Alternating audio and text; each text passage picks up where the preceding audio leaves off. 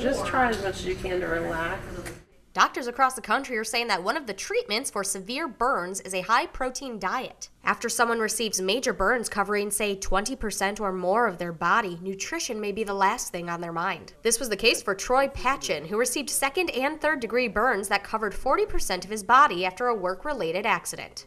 When I first got here, my appetite was nothing from what it used to be, I guess from the pain of the injuries and everything. My doctors told me that the feeding tube and stuff like that gives me probably the same equivalence to eating like 15 to 20 Big Macs a day in the protein and everything. Patchen has spent nearly 2 months recovering from his injuries. Part of his treatment included ingesting a feeding solution containing proteins, vitamin D, omega-3 fatty acids, and other nutrients administered through a feeding tube. According to doctors at Ohio State's Wexner Medical Center, burn patients need to eat about 140% more of their normal calories and 4 times the protein to fully heal. Otherwise, the body will steal protein from itself.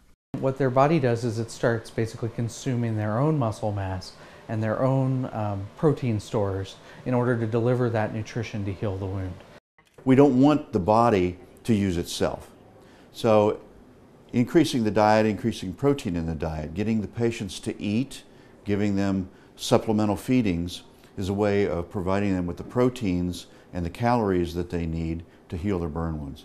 The doctors hypothesize that the diet should continue for a while once the patient returns home and the wound appears to be healed. The doctors recommend high-protein diets even for those who suffer from minor burns for a faster recovery. Reporting for ABC 10 and the CW5, I'm Sarah Mack.